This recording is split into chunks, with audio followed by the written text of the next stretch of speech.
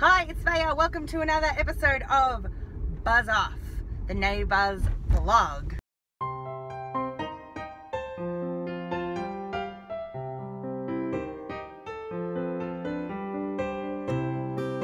I'm really literally doing this on the road, going to our third Neighbours related event where I'm representing Neighbours. The first was an episode screening that Fifi Box's radio station put on of her episode. The second was the Ramsey Street set tour, the Neighbours set tour. And now, today, I'm going to a book reading. This is not Neighbours related, it's a bit of a stretch, but it's a book reading that Madeleine West is giving at one of my local libraries. So, Madeleine West, D, is doing a reading of her new book, which is called 6 Under 8. This is the amount of children she has. And ironically, the event is at 6:45 p.m. on a weeknight, which is terrible time for mothers like the other Neighbours girls, because it's dinner, bath, bedtime. So I'm flying solo. It's spring in Melbourne, it's November, but, oh, let me in, okay. But yesterday it was 40 degrees. Today it's 20 degrees and raining. So I'm going to listen to Madeleine read a chapter. I've brought the ceramic pig. I'm on my own, so I don't know how confident I am to just bust out the pig for photo opportunities.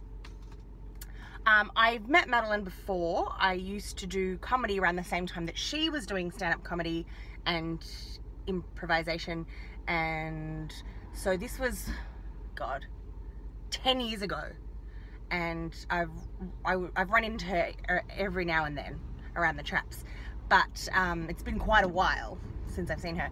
So I thought, hey, it's D week, D day. She's coming back from the dead next week on Neighbours, so I thought, I've got to go see her in the person. I owe it to the Neighbours team. Melbourne spring. Raining. Shopping list. Fruit and veg. The fridge is full of nothing but half-eaten takeaway. House plants. Ours haven't been watered and are all dead.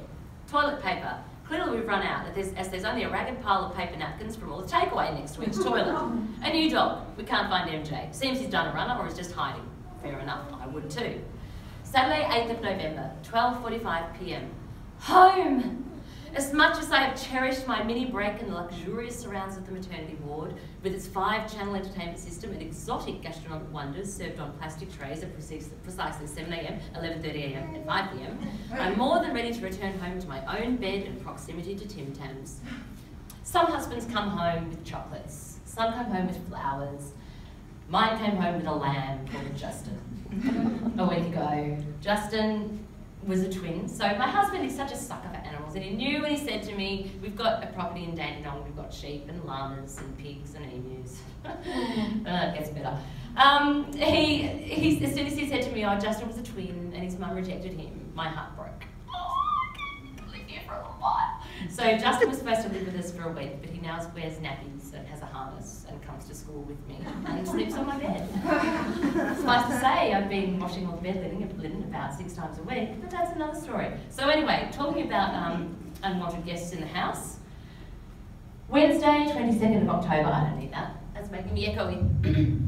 I've noticed a trend in our family, that whenever I'm heavily pregnant and about to give birth, the chef, being my husband, has a brainwave that invariably requires me to do things I don't want to do. And get your mind out of the gutter, I'm not talking about that. I've just received a call from the chef announcing that we will be babysitting 2 miniature pigs. And so my daughter's been watching my old back episodes from 13 years ago on Neighbours, and suddenly she's quite enamoured with that character.